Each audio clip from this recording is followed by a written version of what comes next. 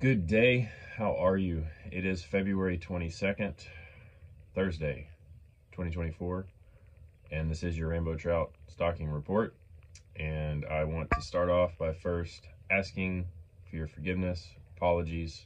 I missed yesterday, and also I am fighting off some junk, so if you find it difficult to understand, don't worry. If you haven't noticed already, previously, I do have the content that I share here in the description under the video below. So you'll find links to things I talk about and then all of the information for locations we're covering. So that said, I'm combining yesterday, Wednesday the 21st report with today, Thursday the 22nd report.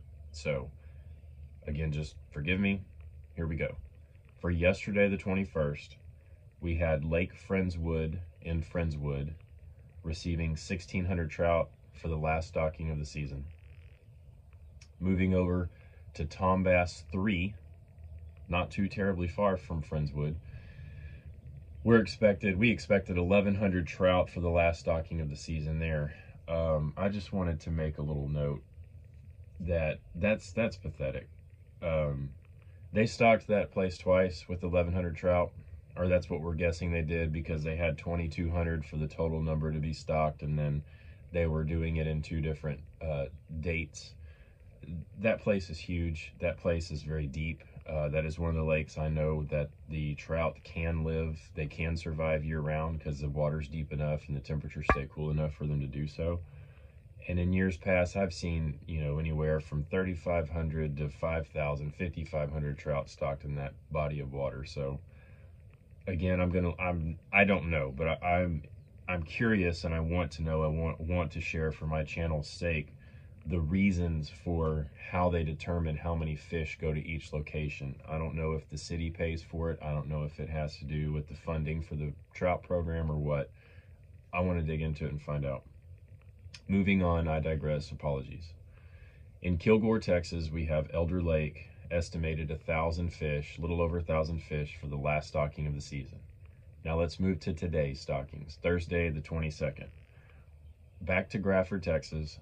We are going to wrap up the stockings there at the Possum Kingdom Tail Race with a little over 1,200 trout for the last stocking of the season. That's one of the locations that got hit. Man, a lot of fish were poured in there. But so today we wrapped up.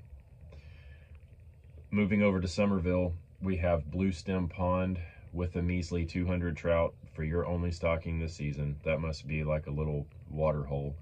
I'm not familiar with it. Lastly, to round out our reports, to Waco we go for Nora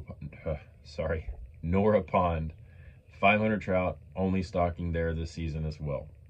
So again, I combined the last 2 days. I missed you yesterday. My apologies. I do have all of the information you need to know listed in the description below. So keep in mind that the stockings usually take place anywhere from 8 a.m. to 2 p.m., although the times and the dates can vary.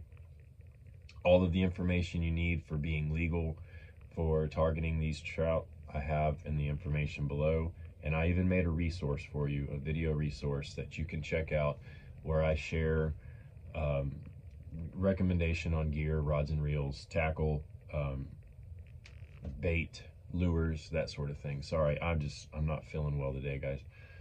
And just last reminder that the Parks and Wildlife will be stocking up into the beginning of March. So we still have a couple weeks to go. So thanks for tuning in today.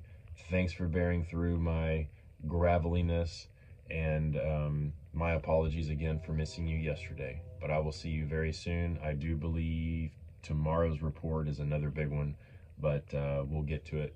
We'll see you when we get to it. All right. Have a good one. Take care. Bye-bye.